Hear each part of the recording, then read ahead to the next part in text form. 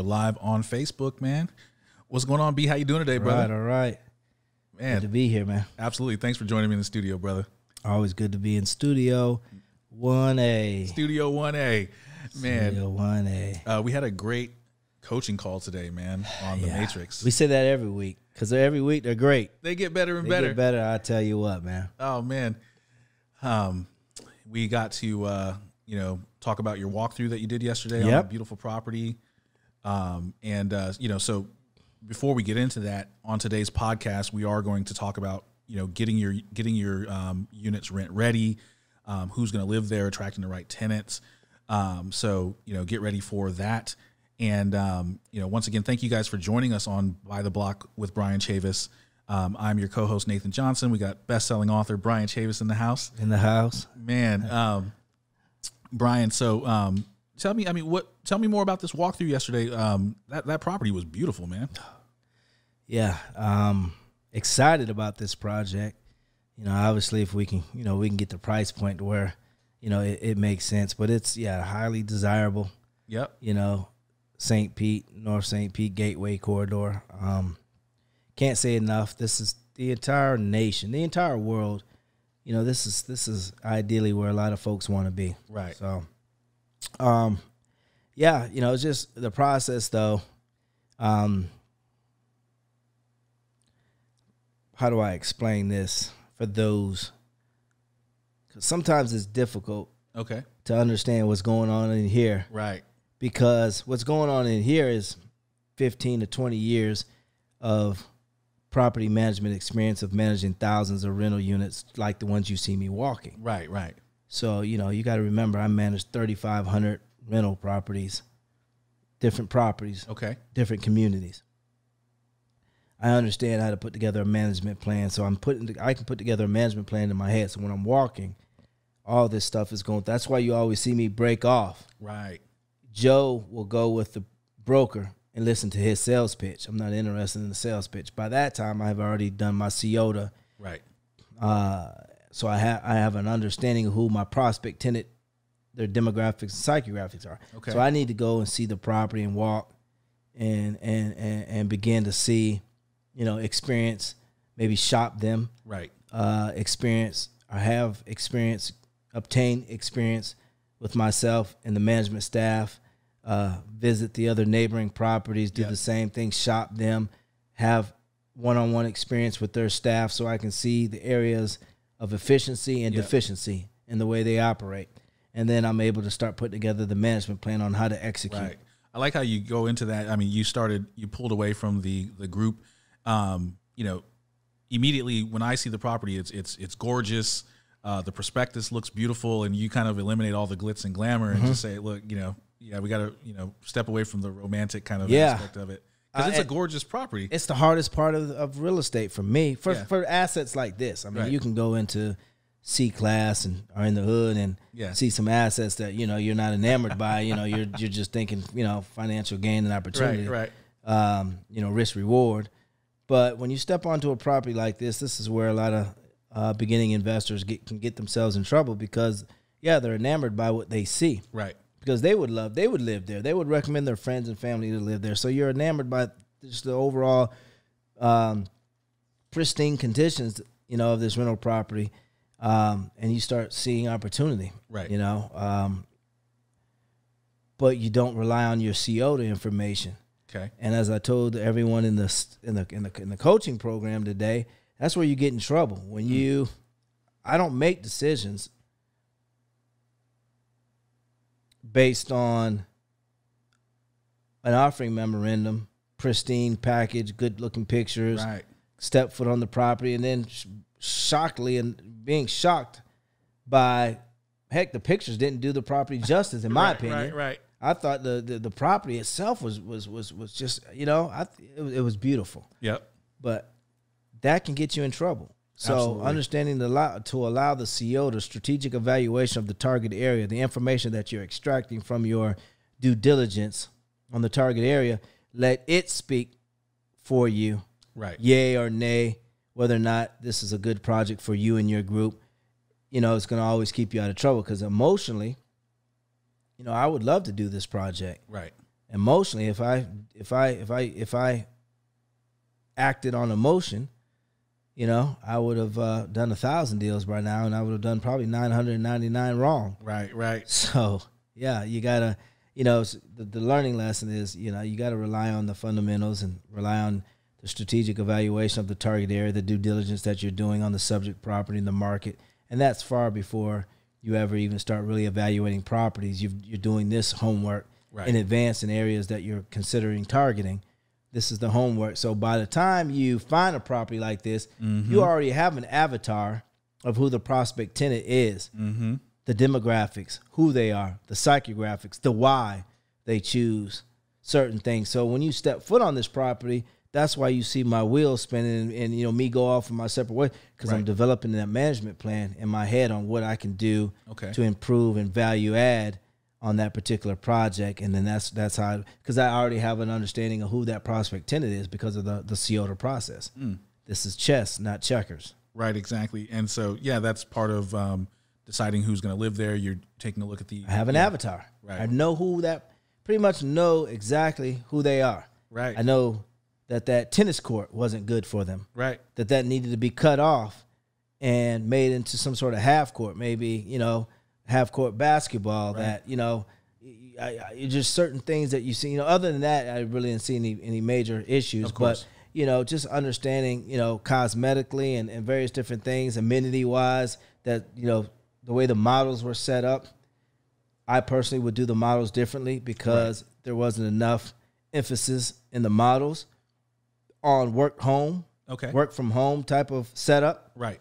Knowing that most millennials, even if they have an office job, most now work from home. So being able to show, and even those who don't work from home do a lot of work at home for the office. So being able to have the models and showing the models in such a way that, you know, that allowed them to show them that they can have a live and workspace environment to work from home. You know, it's just really understanding who your prospect is. So when they walk those units and they visit the model, you've anticipated their needs in advance. You already know. It's like Walmart, Publix, or any good supermarket chain understands how to stock the shelves according to the demographics and psychographics of their prospect client, prospect shopper. And that changes from zip code to zip code. You might go into Walmart in one zip code and see something on the shelves totally different because each zip code speaks differently to that particular shopper, their demographic and their psychographic. So you can go into a neighborhood in one zip code and see things on the shelves in the store set up somewhat differently than another store in another zip code area because, again, it's about speaking to the particular demographic and psychographics of that shopper. And you have to do the same thing and apply the same type of knowledge and know-how into the multifamily industry. But a lot of people don't talk about that, Nate. Correct. Because what we get involved in with social media and all this and books is only one phase, the acquisition phase, evaluating and underwriting deals as if that's the only thing involved with operating multifamily. And then the objective then becomes, well, now when it comes to operate and talk about this stuff that we're talking about, oh, you just give that to a property management company. Right. But there's no guarantee. It's safe to say 90% of property management companies out there are not running at an institutional level. They don't have the knowledge and know-how, you know, especially in the multifamily space. You know, they might be good at renting homes and things of that nature, but in the multifamily space, it really takes an institutional type of mindset, someone to have that type of experience to really, in my opinion, to have that know-how to run things operationally. So it's very important to be able to then get outside and start focusing on what I was when I was doing that walkthrough, the implementation phase, which is setting up the operating systems for that property based upon the management plan that was set forth. That I'm setting forth, you know, well before due diligence. So, you know what I mean? And then that leads into stabilizing the asset, implementing the value add plan. Stabilization, it leads to growth. Growth leads to exit strategy, and that's how they all intertwine. Well, you know, and that's what I love. You know, one of the benefits of having you in the studio is that we get to just dive deeper into your book and into your knowledge. In Buy It, Rent It, Profit, it's part 3. It's Landlording Essentials. So there's chapter 8, who will live here.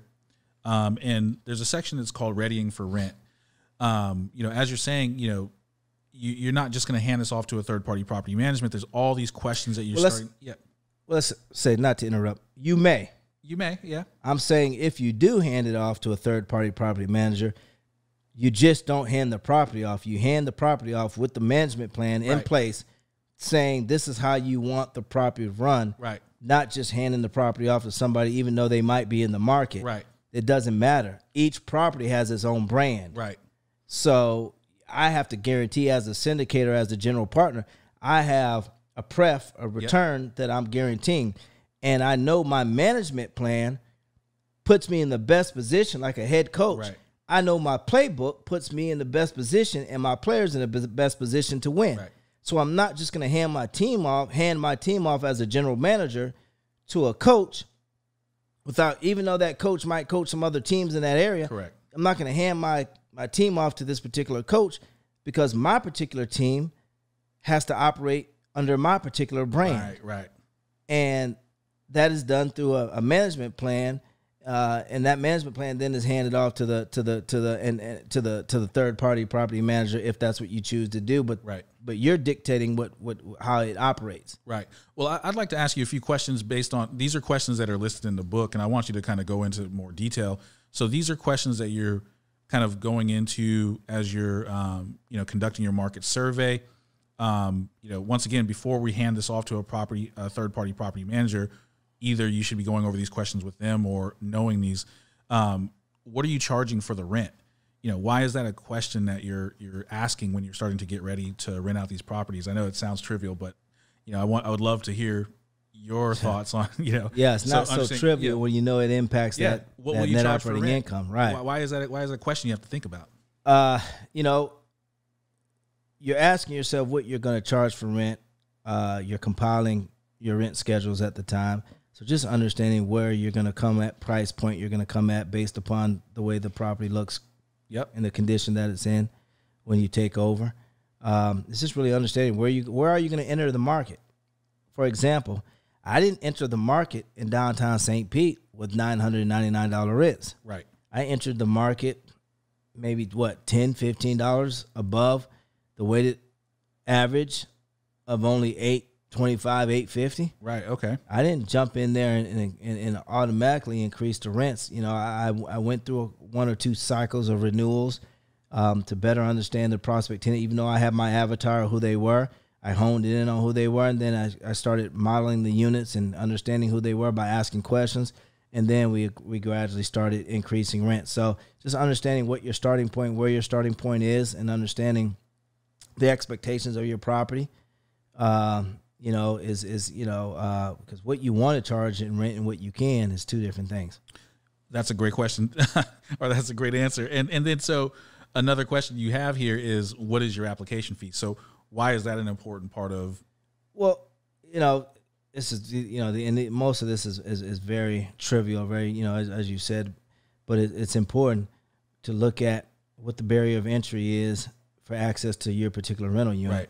So you're looking at what it really, the question is what are the others charging in the area, right, for fees? Because when I first got there in downtown St. Pete, I noticed an overwhelming trend, which is people are charging an application fee, but then they're also charging an admin fee for another $25 admin fee. So it's the $50 application fee, from which really only costs $15, right? So they're probably paying, let's just use Buildium, for example. Right, so if you're running Buildium and you're screening through Buildium, they charge you $15 to $20 for a premium screen. Okay. You're charging the applicant maybe $50 to $75. Right. So you automatically benefiting from the markup. But then I found, you're also in the area, in this particular market, individuals at the Class A properties were also charging an additional $25 admin fee. So you're making a couple of $100, with every screen. And, at the end of the day, that's a decent amount of income for either the property itself or the management company that manages the property, or maybe a revenue share right, between the ownership and the management company. But either way, that's what we call other income on a property. That's additional income that's a parking space. I charge $35 for a parking space. Right. I make more money on the screen than I do the parking spaces. Is that something that a property management company could kind of hide from an investor, like, or do they have the right? I mean, so that's a good question. Once again, you're passing this off and you're not paying attention. And yes, that's revenue that. But in the management plan, it should spell out exactly where they get their fees. Right. So, like whether or not they charge you for renewals or lease up fees, right. You know, all that should come in when they are vying for your business. They should send you over a management plan. Or I'm sorry, not a management plan, a contract, a management agreement, and in there it should have their fees and what they take. And typically, screening is a management fee. Right. The property management company usually takes 100%, or there's a revenue share. Got it. I like the rev share. Yeah. You know, like I said, because it's adding value to the property and adding income to the property. And again, with a $25 admin plus $50 application fee, and you're only getting charged by the TransUnion or the building or the Appfolio $15 to $25, your markups there's enough revenue to share with the owner. Right. Exactly. And the reason that's why I asked you is that, you know, we're looking at value adds and, you know, other ways to make income within the property. And once again, if you're just passing this off, you're missing out on, you know, especially when you have several units. Mm-hmm. You know, that's good. Oh, yeah. When you get into that, you know, hundreds of units, 80, 50. Yeah.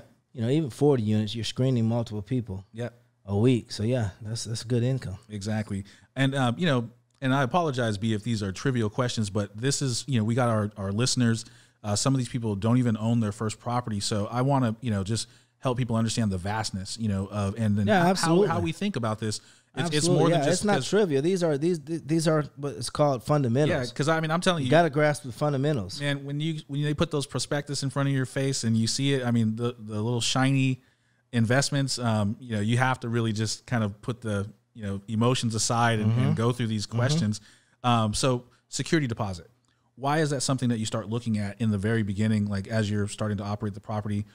Why are we looking at security deposits? And yes, you know, you really want to be able to, you know, and a lot of people just look at a security deposit and look at what their competitors are charging, and that's a good starting point to kind of get an idea. But you know, I'm not, you know, for me, setting the security deposit takes probably a little time. Okay.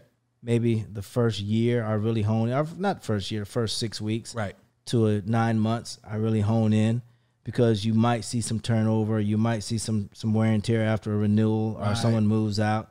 So 1 or 2 lease terms, you get to see the wear and tear on a property. And so you just want to set an adequate enough, for example, Park Plaza, you're dealing with young professionals. Mm-hmm. But I also then noticed an element that I didn't bank on. I knew the student, and I knew the young professionals, but then there was this third element, was the service industry. Okay. No knock against the service industry, but most of my service folks are not the most, you know, just trend-wise, horrible credit, but make a ton of money. Correct. You know, they walk around with $3,000-$4,000 in tip fees and whatever, you know, especially downtown St. Pete. And I'm telling you what I know, not what I heard. This is you know, prospects coming in and dropping thousands of dollars. Hey, what do I need to move in? You know, my credit score is horrible, but I'll pay an extra deposit. I'm like, yeah, well, it'll be an extra, you know, at this time, you know, $800 was the deposit. Oh, yeah, here's $1,600, you know what I mean? Out of their pocket. So, great, you know, it circumvents the lack of credit. Then I focus on how long they've been on the job, qualifying criteria, so on and so forth. Okay, they pass. But what I noticed as a trend is that they also are more apt to just walk and break a lease and leave. Wow, okay. Not even break the lease properly, just dip. Gone. Wow. So, you know, it's like, you know, a couple of tenants, you know, and they're all from the service industry, bartenders. Right. You know, no knock against my bartenders out there, so don't send me a private message saying all bartenders. Now, I get that. I'm just talking about trends that I see and why I then set the security deposits a little differently. Right. So based upon what industry you're in, I might set a certain standards or based upon the trends that I have. So I might raise the security deposits a little higher, you know, to circumvent the possible turnover with a certain demographic in that area. And, you know, that could be to what, you know, various different factors. the turnover issues, the ability, sometimes, if it's in a more transient type of neighborhood, you have to, that's right. And when you're dealing with the transient neighborhoods, that's a balancing act always, right. Because most folks can't afford. So if you say, hey, listen, you're in a C-class neighborhood and your security deposit is $400 and you hit them with another $400 because of their credit, right. I mean, you're going to lose prospects. So, it's always a constant balancing act, but that's what you're really trying to strike a chord, is set the security deposit to make sure you're covering some of the uh-ohs that you're going to possibly run into with that particular prospect, that demographic. So it's just understanding those trends. But, that leads me into my next question. So what about first and last month's rent? How does that, it's not necessarily the same as the security deposit or whatever. No, it depends on the credit, background check. So the main thing here, let's just hone in on qualifying criteria. Right. So your qualifying criteria is different for each property. Okay. No matter where it's located, it's different for each and every property, Nate. Right.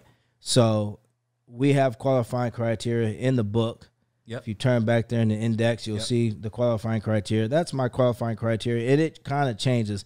85% of it stays the same, and then the other percentage of it changes according to the demographics and psychographics of my prospect tenant, depending on the location of the property. Yep. So it really boils down to the qualifying criteria. Once we run you through that, what your credit, criminal, job verification, employment, once we run that, then we determine, whether or not first, last, or something a little higher than that based on the qualifying criteria. And I'll tell you, man, just, that qualifying criteria is something serious. Absolutely. I personally got away from it. Okay. Just a personal story. I got away from the qualifying criteria a couple of weeks ago. A couple of months ago, almost 4 months ago. I got away from the qualifying criteria. And I moved in a young lady who had a ton of money, just pulling, good job, questionable credit. Okay. Young professional, kind of who we attract. So it's like, absolutely. Okay, your credit is, but you got a good job. You're willing to pay the extra deposit. Right. Moved in. That didn't work out. That individual that was the person that ended up overdosing and passing away. Had a good job, brought in a friend, recommended a friend. This friend definitely didn't pass the qualifying criteria, right? Right. But because it was on a recommendation of this young lady and she had a good job, she was on a job, she was steady, right? She recommends her. I ignore my own qualifying criteria. Okay. Because I can make that decision. Make the decision to ignore the qualifying criteria. Move in this particular tenant. Worst decision I ever made. I mean, I've had to send every notice in the book. 7-day notice. Vehicle had to get towed because they were parking in parking spots they shouldn't be in. Heavy smoker, leaving cigarette butts all over the common area. Just so many issues with that particular tenant. All could have been circumvented had I listened to my qualifying criteria.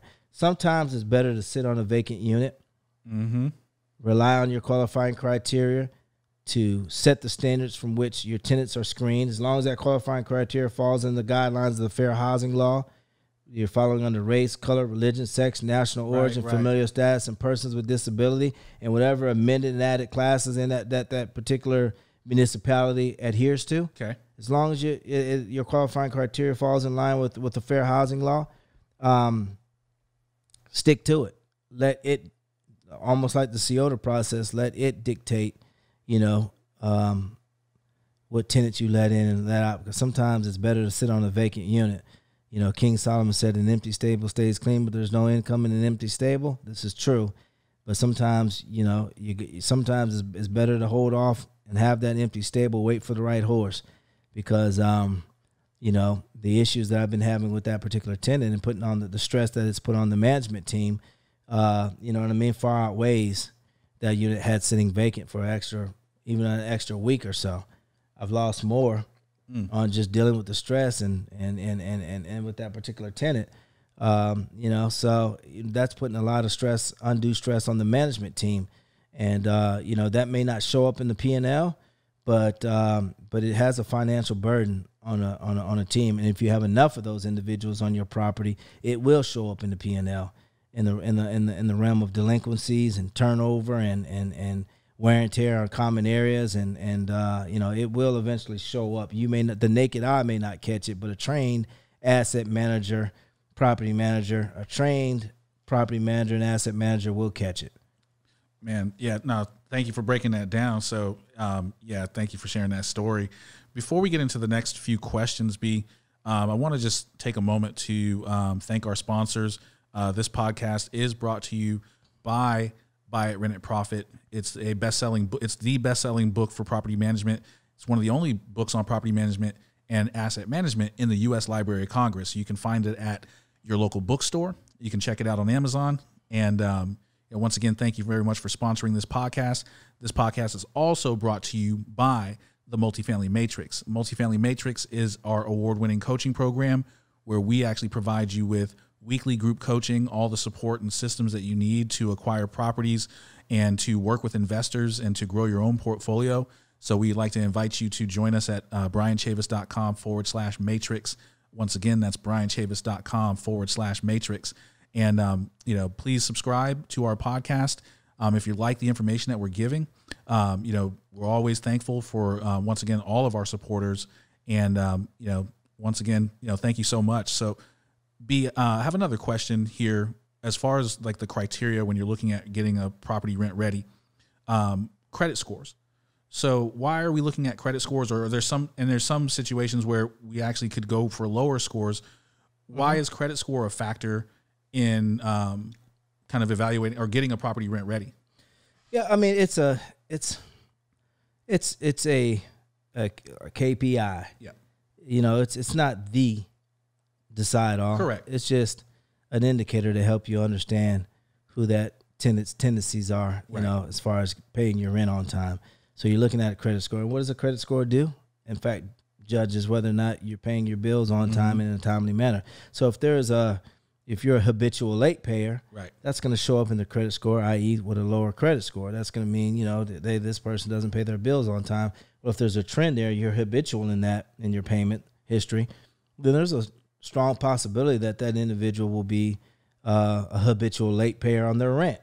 And so, then the different certain measures have to be enacted to then compensate for that. And that might be, of course, higher security deposit, deposit equal to rent, right, so on and so forth. And I'm asking these questions because, as a beginning investor, I hear a lot of people, they have these aspirational ideas. Oh, I want to buy a multifamily property and rent it out for sober living or for the homeless or whatever. And I'm like, hey, let's get a little more experience first, it's all commendable.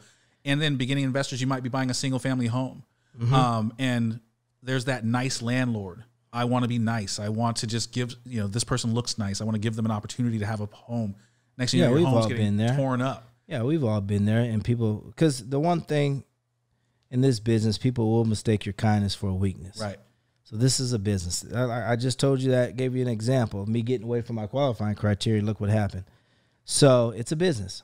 And when you get away and you deviate from it, it will bite you in your behind, no matter how skillful you are, Literally, I wrote the book on it. Absolutely. And seeing what happened to me. And I would say, and if you're trying to set up something for that, then you scrutinize your criteria and then stick to it. You can get lax on certain things, you never get lax on your qualifying criteria. Correct. Once you set it. You set it, and it's according, like I said, to your prospect tenant's demographic, because you can only set criteria based upon, you can't say 3 months equal to, you must make 3 times the rent in certain C-class properties. You're not going to have any tenants. So, you got to set the qualifying criteria. Again, like I said, you take the template, what you see in the book, and, and you 80% of it you apply. Let's say 20% of it is you adjust according to the demographics and psychographics in the property location. Right. So, and so there's another one. This is probably it's not really a gray area. What type of criminal records will you accept? Now, there's certain areas where if you're in California now, this is a touchy subject because now you cannot discriminate in certain counties, right? Because they have a criminal background, which is just ludicrous. And tell me, I mean, outside of California or even within California, why is the criminal record something that you look at? And I can give you I can give you some real life examples. I'd love it. Yeah. How about I give you some real life examples? Yeah, so man. You have a tenant who has a criminal background. This is why I make sure that even, let's say you have a tenant and they want to move in their boyfriend. Mm-hmm. That's why I make sure that, hey, listen, if we feel like there's somebody that's been coming by your property every day, every week, they got their toothbrush at the house, we're approaching that tenant saying, hey, listen, we notice this guy is here a lot. He needs to get on the lease.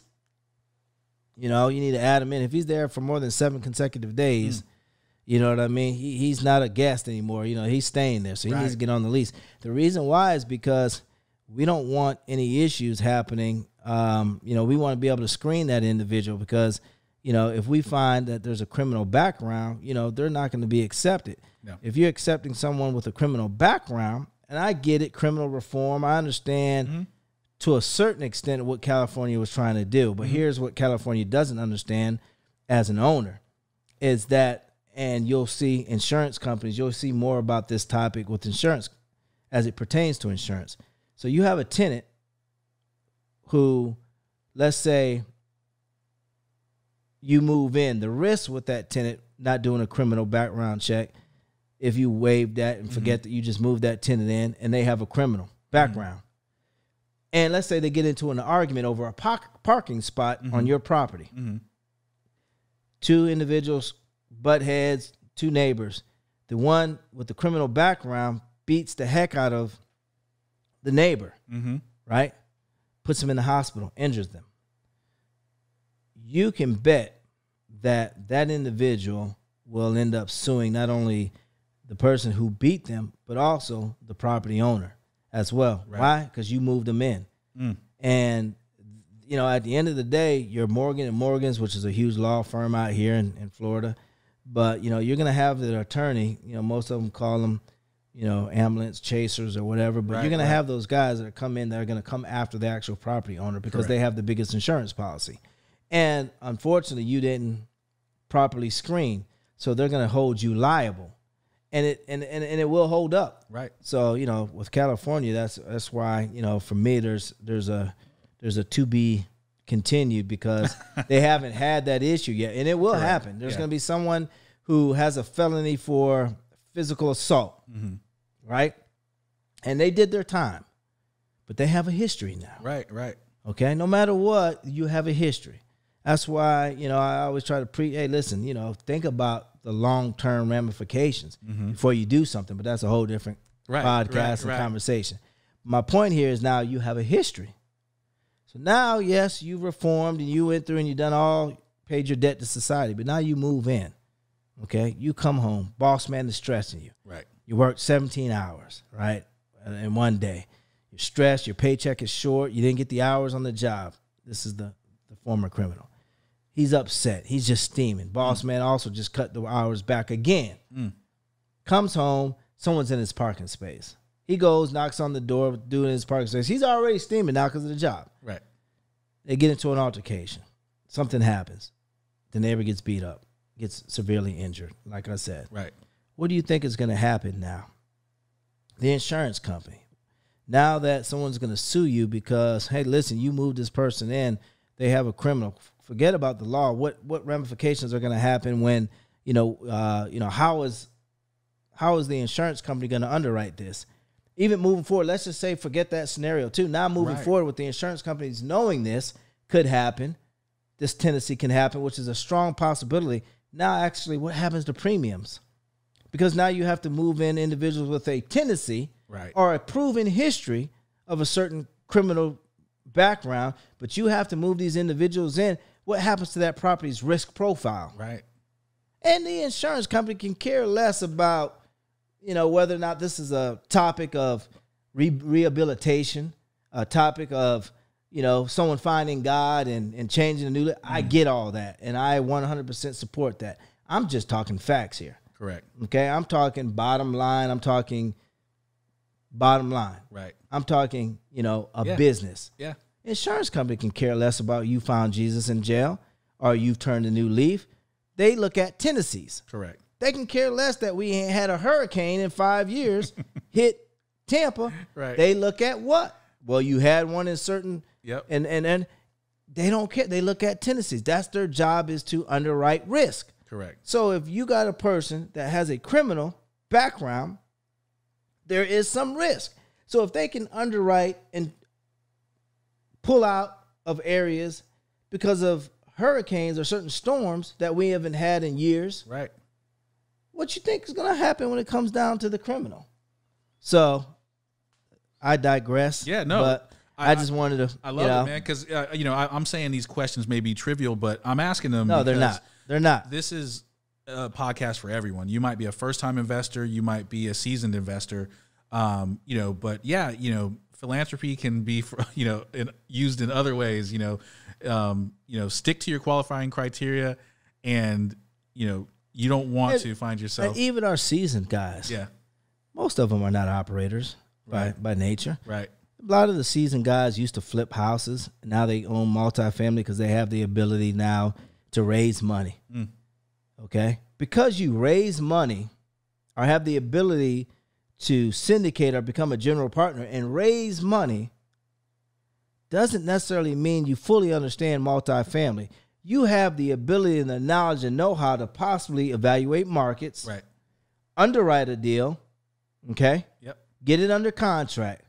But then you turn it over to a property management company, right, that runs it day to day. It doesn't necessarily make you a sophisticated investor. No. It doesn't necessarily. It just makes you someone who's investing in an asset class. Correct. I might invest in a restaurant one day. I've never cooked a hamburger. I may not know anything about cooking. Right. So it doesn't necessarily mean I'm a master at understanding the restaurant business. And that's where you have to really understand that if you get involved with multifamily, you don't have to do what I'm saying. You don't have to understand the business. Right. But if you're raising money, you should understand every aspect of this business. If I invest in a restaurant, I'm going to know how to cook everything on that damn menu. Right. I can promise you that. Whether it's, I don't care what it is, I'm going to know how to cook it, because if all hell breaks loose, I can show up. If hell breaks loose on Monday, come Tuesday morning, I will show up with an apron. Right. And my tools and my YouTube videos, and I'll try to figure out how to cook that filet or whatever it is that needs to be done according to that menu. Because at the end of the day, I raised the money. That's my restaurant. Correct. That's how you look at multifamily. Just because you know how to raise money, you've put together an offering memorandum, you got some underwriting spreadsheet, that doesn't necessarily mean might be a great syndicator, you know how to raise money, but that doesn't necessarily mean that you understand all 5 phases of this industry. And really to navigate it, to work in the multifamily industry like I did for over 2 decades, you have to master all 5 phases to really be efficient. And know every aspect and every level to understand how to weather certain cycles. We haven't really had any major, cyclical issues, any headwinds. None. A lot of folks haven't been tested yet, but you're going to see when those headwinds, you're going to see those who really understand this industry versus those who rely on, third-party knowledge to be able to get that particular horse out of the stable. Absolutely. I've got a couple more questions for you, man. But before we get into these questions, I just want to make sure to invite you guys once again to bryanchavis.com. It's a great resource where you can, end up just linking up with Bryan, learning more about upcoming events, getting involved in coaching and training and development. As you can see, we're really passionate about helping people to acquire wealth and knowledge. So go ahead and visit bryanchavis.com and sign up, for our email newsletters. But let me get into these last couple of questions. So these are my trivial questions. Nothing trivial. Pets. Yes. Are we allowing pets? If so, what kind? And are we charging pet fees? Why is this something that we're looking at when we're getting units ready for rent, when we're kind of putting together our... Well, yeah, because, with pets, you have to associate a certain amount of damage. Okay. And then nowadays, you also have to associate that situation with pets with individuals having service dogs. So, if they have the proper documentation, which really anyone can pull off the internet nowadays, you have to allow the pet, the animal in. That's for another conversation about what type of pets, boa constrictors and things of that nature. I'm going to be honest with you. You can sue me. I'll take the lawsuit on the chin. I'll tie you up in court, but you're not bringing a boa constrictor or a pit bull, a Rottweiler, or some aggressive animal breed onto my property. It's just not going to happen. You're not endangering the rest of my tenants. Absolutely. I don't care if it's one of those Westminster or whatever it is, show dogs.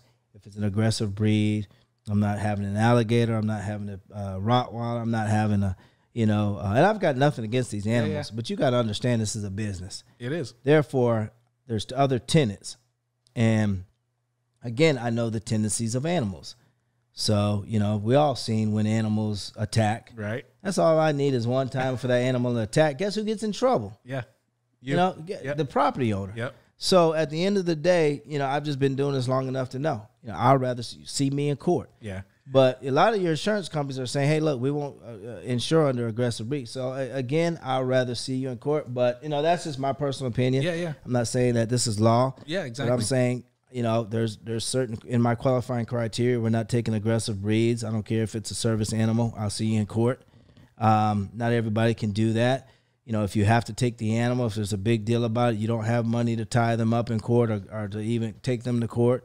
I understand that, and I get that. You take if they have the proper paperwork, that's fine. We're advocating following the law. Just be clear here. But I also, again, know the tendencies of cats and dogs and, what they can do. I'm more concerned about cats than I am any kind of aggressive breed animal as far as the damage to my units, because when they spray, it's hard to even get out of carpet and tile or in the walls. If it gets into the drywall, it's tough. Right. So you just understanding how to set your fees. Or a lot of people like to charge a pet deposit. Some people even have in their literature a non-refundable pet fee or non-refundable security deposit. Right. That's an oxymoron. There's no such thing as a non-refundable deposit. The word deposit implies that they get it back if they follow your rules and regulations. Right.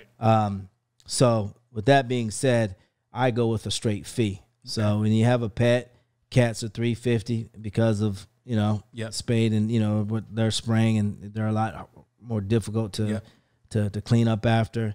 Pets are dogs are $250 a pet, and it's a pet fee, one-time fee. Some people charge pet rent. That's fine, But at the end of the day, it's something to be able to cover your costs when the tenant moves out, and you're like, oh man, what is that smell? We can't get rid of that smell. Right. You should have had a pet fee or adequate pet deposit or some sort to be able to cover that. I love it, man. Man, thank you for breaking all this down. I got one more question for you. So, and listeners, these questions, we should be asking these when we start to acquire our properties, and we're going to, go out there on day one and start managing them. You're going to want to have these questions answered, because these are the things that are going to help you to. Well, let me jump in there. This comes in the process of, so when you're evaluating a market, and you're looking for your opportunity, and you've identified Austin, Texas, Tampa, Florida, St. Petersburg, Florida, the Carolinas, when you've identified the area you want to be in, you begin to then start developing your management plan, right, and to start developing your qualifying criteria. You don't want to necessarily lean on the property management company that you may hire. This is when you start developing this criteria to be able to, your systems to operate this property. And then if you do third-party management, you say, this is how I want it operated. Right. This is how I want, so you should be thinking about this it goes hand in hand as you're evaluating certain markets. Because, Absolutely. As you get into that market, again, you'll begin to do your COTA, strategic evaluation of a target area. And then from there, you'll have an avatar, what your prospect tenant looks like, their whys, and their, who they are and their whys and why nots. And then from there, that's when you begin to start developing this qualifying criteria. Absolutely. I think one of the saddest things I've seen, a couple of my classmates putting up their rental properties for sale because they just couldn't manage them. They've done such a great thing by acquiring these properties, and now they're just over their heads, Accidental and so, landlords, yeah, it's unfortunate. And if you find yourself small plug, if you're an accidental landlord and you want to get rid of your property, visit bryanchavis.com. Feel free to reach out to us. We'd love to help you with that. But it's really rough, So these are the types of questions you should be starting to develop so that you're not going to find yourself in that type of troublesome situation. final question: are you paying the utilities, or is that going to the tenant? Are you passing it on to the tenant? I guess that can go either way. Why would you choose one or the other? Right. Yeah, that's a business. A lot of individuals, will look at what they call RUBS. Okay. It's a ratio utility billing system. So you see RUBS, and the cost of water and sewage or other utilities are spread across, all tenants. Right. Always a good opportunity. To me, it's always a plus to do that. But you're looking at that, and also the market. Like right now, it's tough because downtown St. Pete, there's a few people that are like, we have offer furnished. For your rent, we pay your water, sewage, electricity, and the unit's furnished. I'm like, yeah, we'll go there. That's what I tell them, I ain't go there. Right. But, right now we pay water and sewage just because of the competitiveness. But eventually I may move to a RUB system at Park Plaza and spread the cost of my utilities across all tenants, have them pay rent if they want a parking space, but then an extra $25 for water and sewage. But right now it's tough because the market, everybody is juxing for a lot of new inventory. People have rehabbed their units. So there's a lot of competition in downtown St. Pete, even for my asset class right now. So I don't want to hit everybody over the head eventually. And that may not be something that I do. That may be something for the property when we sell it. That may be something for the next that I use as a value add play for the next owner to increase income on the property. So, we'll see. Man, thank you so much for breaking all this down. So this all ties into that CIOTA process, and you talk about demographics and psychographics. And so as you guys can see, we're really evaluating the person and the asset and how we're going to manage that. Man, B, thank you so much for joining us in the studio, man. Absolutely. Always a pleasure to get your knowledge as we're growing our rental portfolios. And once again, man, guys, please visit bryanchavis.com. You can sign up for a complimentary coaching call with Bryan as well. If you're a listener of the podcast and you're reading Buy It, Rent It, Profit, we'd love to hear from you. So you can visit bryanchavis.com and just set up a time to just speak to him. We'd love to hear more about your goals, what you're looking to accomplish, and how we can help. Once again, Bryan, anything else you want to share, man? Yeah, I'm gonna share and drop some exciting news. Absolutely. I will be writing the next book in the Buy It, Rent It, Profit series. I love it, man. So, I don't have a name yet, but you can bet Buy It, Rent It, Profit, the Multifamily edition. So it's going to be everything about what you need to do to be a complete syndicator. Right. Understanding all 5 phases, not just acquisition, but implementation, stabilization, growth, and the exit strategy. How to master the art of asset management, how to master the art and the skills of property management, how to put together a syndication. It's going to go into great detail, but it's going to give, and there's other books that go into great detail. Right.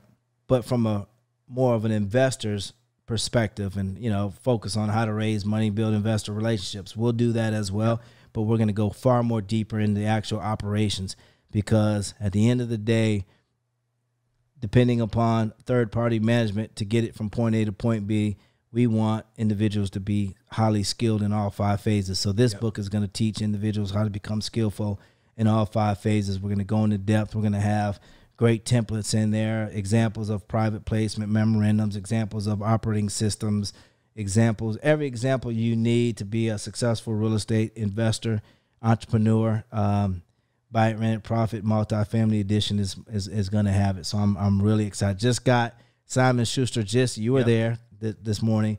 Just got an email from Simon & Schuster, and we are ready. Absolutely, we're ready to bring this book out. It's going to also talk about my personal challenges of when I lost everything and was diagnosed with the brain tumor, and what did it take, the resiliency. What did I learn, faith-wise? What did I learn about being an entrepreneur and losing everything and starting over from scratch, literally physically losing everything? And I'm not just talking finances, but my speech and my mobility. And even today, battling with the constant weekly headaches. Right. How do you come back and how do you bounce back from that? I want this book to share a little bit, about that as well. And that's what's going to make this book even more different, because it's going to talk about that personal experience and that journey. And that was probably the toughest journey experience that I've ever had. Wouldn't want to wish it on my enemy, man. But I really feel like, things and principles and lessons that I've learned through that process will help others. Absolutely. And at the end of the day, if we do anything in our businesses, Nathan, whether it be Chavis Capital or BryanChavis.com, Chavis Academy, which, we're excited about coming out, we know that we are a service-minded, or that whatever we do, we want to be of service to people first. That is our product, is be of service to others. We are a, we are a, we are a business that is focused on being of service to others and helping other individuals out. That's why we drop this free content as much as we do. I think we probably drop more free content. I think we're the Gary V of real estate. We drop more. There's others out there who drop content, but as far as actually going in depth of what it's like to run these properties and day-to-day operations, from the property management and asset management aspect of what it's really like, not just dancing around the acquisition and the purchase of it. There's nobody that drops the kind of content we drop, and we do that because we know, at the end of the day, man, that's what this is all about, is to be of service to others. Absolutely, absolutely, man. Well, B, it's always a blessing to have you in the studio, man. I'm actually looking forward to hearing more about your story. I know your story personally, but we're going to share that with you guys here soon. What we're doing right now is we're really just laying a foundation. As you're reading Buy It, Rent It, Profit, you're getting into the mind of the man who wrote the book. But there is a doozy of a story behind all of this, man, and we're looking forward to sharing that. But B, once again, man, thank you so much for being in the studio, brother, and I look forward to speaking with you next week. See you next week. All right, take care, brother. Guys. Bye.